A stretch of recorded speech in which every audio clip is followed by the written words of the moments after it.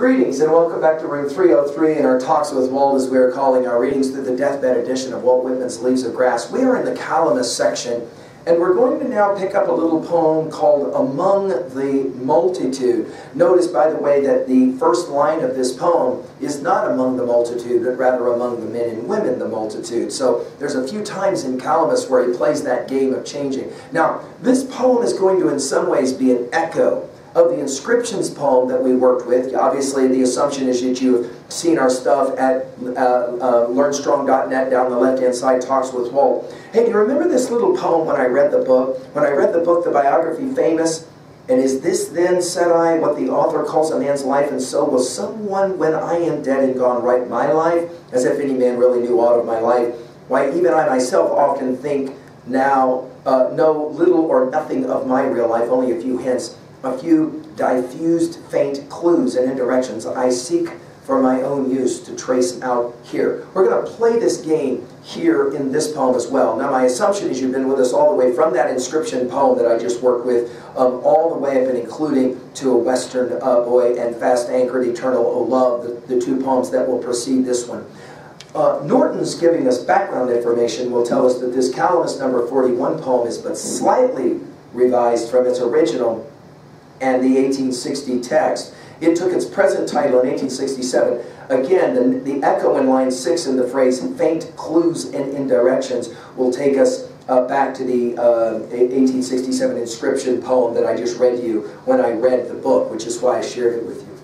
Let's go ahead now and read the poem and enjoy it. And as we as we do this, I want you to remember that Whitman was a great lover of the King James Version of the Bible, the 1611 King James Version of the Bible. And you'll remember in Matthew chapter 10, verse 37, Christ is purported to have said, "He that loves mother or father more than me is not worthy of me, son or daughter is not worthy of me." There is a reading of this poem that will in fact see it as blasphemous, especially for readers of Whitman's day. I'll ask you to maybe kind of share some of the potentialities of that. Among the multitude. Among the men and women, the multitude, I perceive one picking me out by secret and divine signs, acknowledging none else, not parent, wife, husband, brother, child, any nearer than I am. Some are baffled, but that one is not. That one knows me. Ah, lover and perfect equal. I meant that you should discover me so by faint indirections. And I, when I meet you, mean to discover you by the like in you. It's an amazing little poem. Of course, it fits rather nicely into the Calamus section and the whole idea of adhesiveness and the love and the friendship that is a part of all of the poems of Calamus.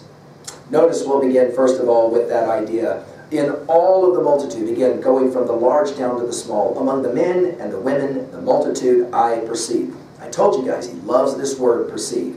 One, picking me out by. Secret and divine signs obviously takes us back to many of the references in Calamus and earlier poems of the secret of Whitman's life, that which is not yet acknowledged.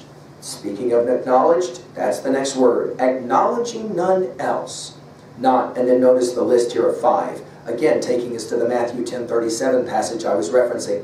Not parent, wife, husband, brother, child, any nearer than I am. Of course, this I am, we've referenced it before, that echoes of Exodus 3, right? Verse 14, I am that I am, and all of that, right? Some are baffled. You'll remember this use of the word baffled when we get to Song of the Open Road passage 13. But that one is not. That one knows me. This idea, again, the epistemological and the ontological identification. There's something for Whitman about being accepted as he is to be known. It's obviously unique, right? And then he uses this word, ah, which makes us think immediately of Matthew Arnold's Dover Beach. Ah, love, let us be true to one another. Ah, lover and perfect equal. I told you, he likes this word perfect, complete, and he likes this word equal, related to the democracy, right? I mean that you should discover me. Again, discovery is all about Leaves of Grass, right? By faint indirections. You'll remember this word faint in when I read the book from earlier in inscriptions, right? And when I meet you, right?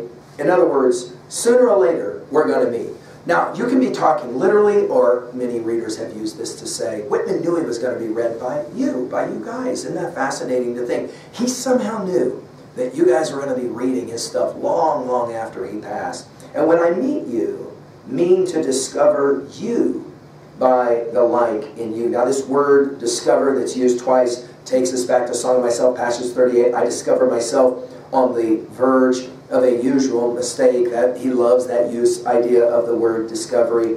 Well, where are we going to go here in terms of a message at 2a? It's not always easy, right, to understand the artist. And understanding by even one person is enough for the true artist. And this is the point. In other words, as you're reading these poems, can you come to any serious acknowledgement of Whitman and understand him at all? If you can, Whitman is pleased, right? At 2b, well, the echoes, especially that word faint, I love how Whitman does that, where he drops these kinds of echoes back in, right? At 3a, of course, as I said, when I read the book, that word faint and the way that it works, okay? And finally, at 3b, who do you, so you can hope to own a poem like this, who do you hope can someday understand you or discover you? I hope that our study of Whitman is leading you to discover him, and in the process discovering yourself and others, obviously. Thank you.